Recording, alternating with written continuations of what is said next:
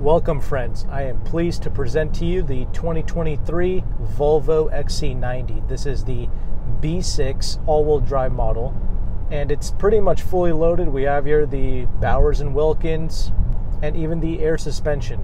So a model like this is going to be around $75,000 to $78,000. But me personally, I would probably just recommend getting a Plus model, which is like the mid trim level, and that's going to run you around $65,000. Still a well-spec model that's going to come with 20-inch wheels, and there's no air suspension option on that particular one. The air suspension is only available on the top trim level Volvo products.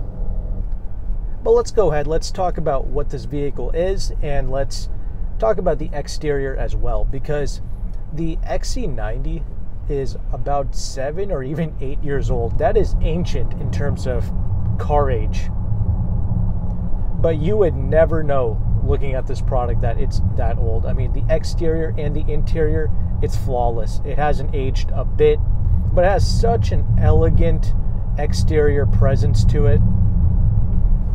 I still enjoy seeing these things out on the road, and I'll save the interior for the interior segment, but please let us know your thoughts regarding this XC90.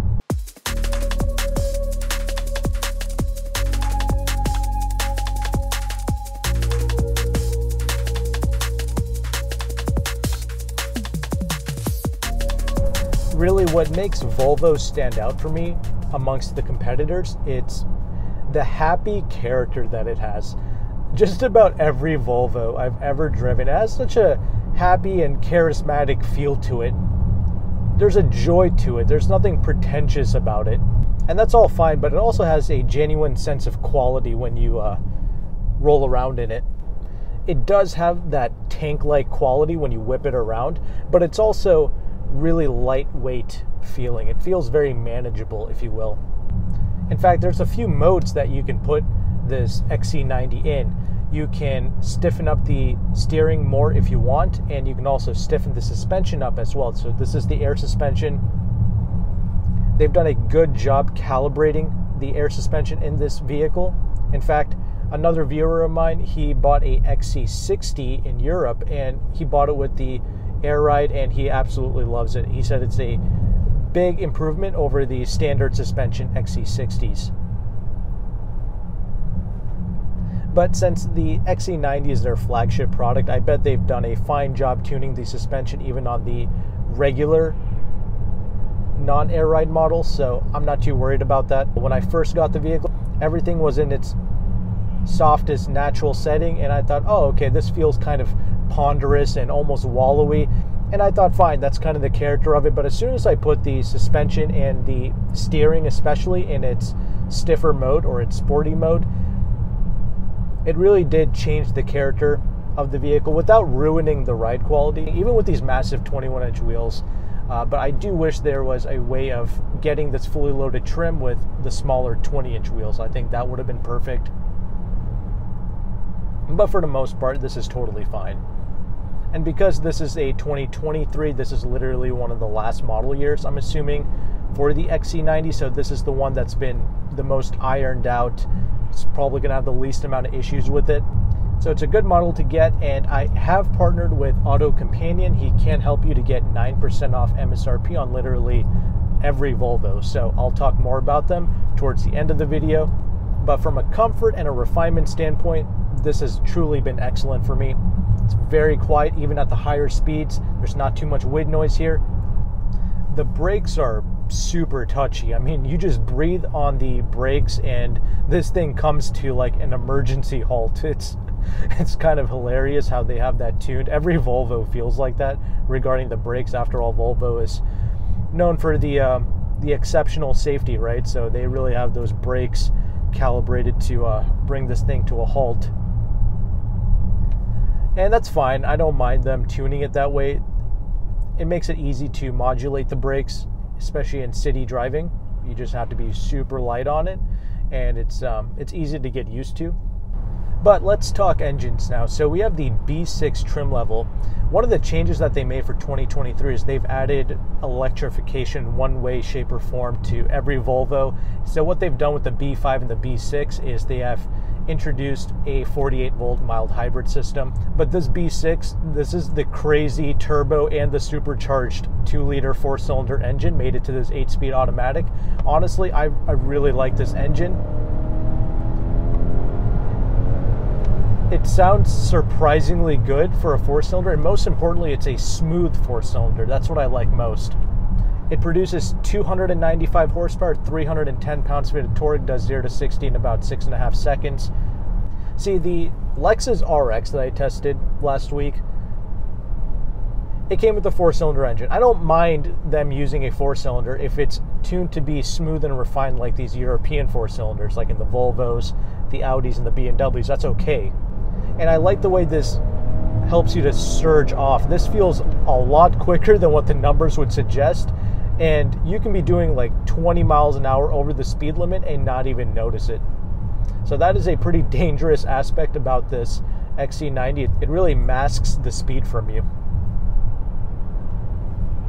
But this is all I require out of a 4-cylinder. Granted, they did it in a ridiculous way. They, put a supercharger and a turbo on it. This is literally a lease-only vehicle. I would not touch this thing outside of a warranty.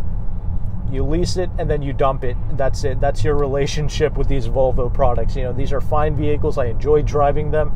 They feel expensive, but the reason why this engine is so good is you always have torque available to you. So you're always surging off effortlessly.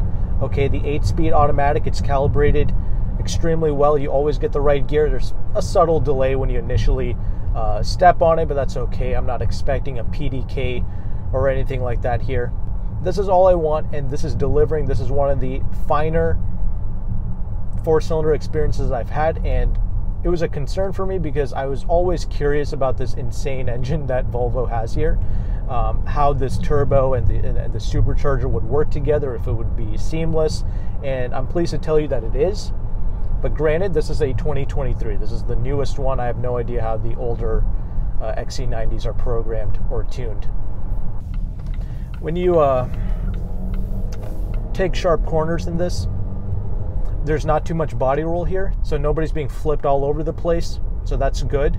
But of course, this lacks the sharpness in terms of handling that the BMWs and the Audis will typically have. And that's fine, I don't care. The way this SUV is set up is perfectly fine. So, I mean, you can throw it in here. It has like that understeer tendency to it, but and this engine, it's really hauling. I really like this B6. I think it's worth stepping up to this B6 over the regular B5 turbo 4-cylinder. I think this engine, it's pretty great. But yeah, the handling is okay for everyday driving. Okay, as long as you're not driving it like a total doofus, I think you're gonna enjoy this. So yeah, overall, I'm a pretty big fan of driving this machine.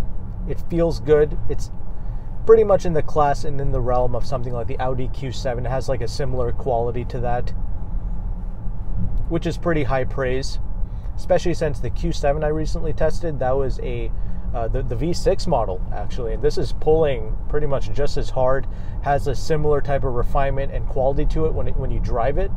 And I would say the only real cons with this, I mean, I feel like the ride quality could be just a bit smoother. If they just used the 20-inch wheels, I think that would have been perfectly fine, and put some Continental rubber on it, I think that would be a very smooth experience. And the only other thing is, as I mentioned, with this engine setup, you definitely want to just lease and dump it. That's the best way to own this. This isn't something that you buy and you keep it for like 15, 20 years. That's not what this is.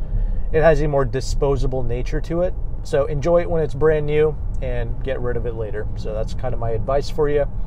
Let's go ahead and let's transition over into the interior segment now.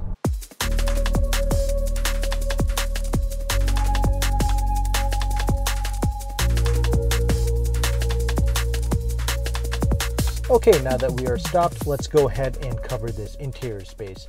This is pretty much the same, or if not very similar, to the other Volvo products that I have tested, which means we have a nice, sturdy space here, excellent material choices and quality. I love the way they break up the various leathers, the metal, and the woodwork here. It just feels like a premium, exquisite, almost like a six-figure interior space. That's what I love about Volvos. And you don't have to step up to this XC90. Even the lower models like the XC40s and 60s feel nice and look good as well. The seats are extraordinarily comfortable. We even have this massaging function, which is fantastic. It kind of pushes you on your back and your pressure points. The biggest con for many people, of course, is this infotainment screen. Sure, it's beautifully implemented. It looks nice. I like how it's not just sticking on top of the dashboard, but pretty much all of the climate control, it's embedded into this touchscreen. And it's just something you're gonna have to get used to because all the Volvos are like this.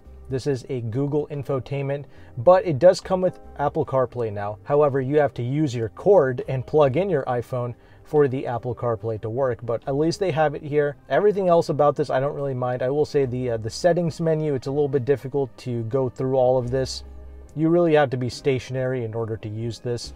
That's just something that you should be doing anyway in every car, but definitely in this Volvo, make sure you have everything set up the way that you wanted before you set off. Other than that, you do have a few physical controls for your volume, your track selection, your window defrosters. Yeah, of course, that's important, so they don't embed that into the touchscreen, so they gave you the buttons for that. I do like this glass crystal shifter. It's a nice touch. The stop start, that's pretty elegant. And you have an okay amount of space in the armrest, and you have a bit of space between the cup holders and this whatever we have going on in the front here. I'm digging the two-tone steering wheel. That's pretty nice with this blonde leather, that's what they call it. And you have a 12-inch digital gauge cluster. That looks pretty good. Shows you your MPGs. I'm getting about 20 in the city, and that's exactly what this vehicle is rated for, 20 in the city, and I believe 26 out on the highway. MPG, not too bad for a big machine like this, weighs around 4,700 pounds. So I like how powerful this engine is, and the fuel economy, not bad either. The other thing, with this particular model, we have the Bowers & Wilkins audio system. This is an excellent audio system. However, even the Harman Kardon sound system that Volvo offers, that's also excellent. I would probably just stick with that. This is a $3,400 option, so I would personally just save the money, but this is good though. The doors feel nice and sturdy when you open and close them. We have this big pano sunroof, and in the rear we have plenty of legroom. I am 5'11". It is very easy for me to get in and out of this SUV and to fit in the back. You have your own climate control back there, as well as your own heated seats in the back. This model also comes with the rear manual sunshades. The third row is pretty much useless the way that you see it here. This is a 7-seater, and this is definitely the way to go because I believe getting the captain's chair in the second row costs a lot of money, so that is not worth it in the XC90. I would just get this as a 7-seater, and I would just fold down the third row seats. I mean, you're definitely not putting adults in the third row, that's for sure. So when you fold down the third row, you have a ton of space in this SUV. So I think that's the best way to utilize this. I mean, if you're cross-shopping this with like a BMW X5, I guess this would be the more practical machine. You have more legroom in the back, and you have a lot more trunk space if you fold down the third row. So that's the overall interior space.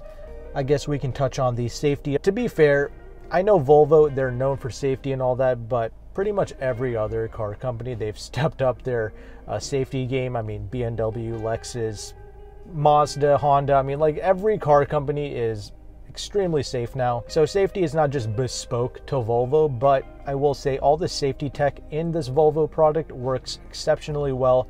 There's no weirdness with it, and as you expect, it does extremely well in a crash test. This is a IIHS Top Safety Pick Plus, so you don't have to worry about that. Your family is going to be extremely safe when traveling in the XC90. So with that established, let's go ahead and let's transition into the conclusion segment.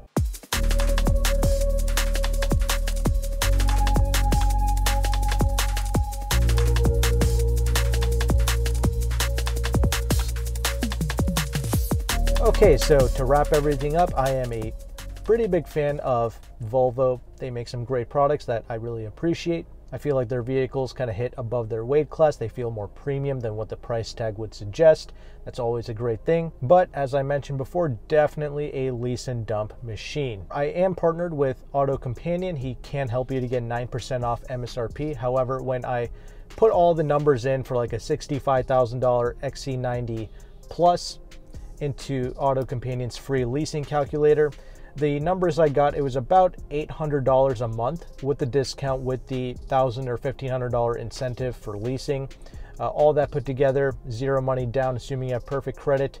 Leasing an XC90 is going to be like $800. And to lease a fully loaded model like you see here, $75,000, $78,000, this is going to be an extra $100 a month, around $900 a month. So that's pretty much in line with the BMW X5 and the Audi Q7. In fact, this is around $100 to $200 cheaper per month than an X5 or a Q7. It's unfortunate that leasing prices are just so expensive now, but this is kind of the payments that you're looking at, which, all things considered, it's not terrible because this is a massive vehicle at the end of the day. Even the Lexus RX 350 that I tested last week, even that's going to lease for around $750 a month. So test drive it, make sure you like it.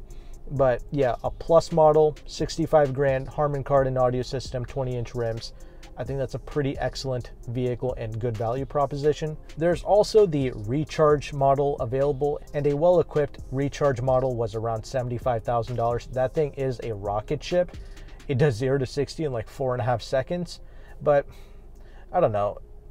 I'm not exactly sure what the availability is on that. Like if you're going through AutoCompanion, you could ask them about that. I'm not sure if the same 9% off will apply to the Recharge, but again, ask him, see if he has something available.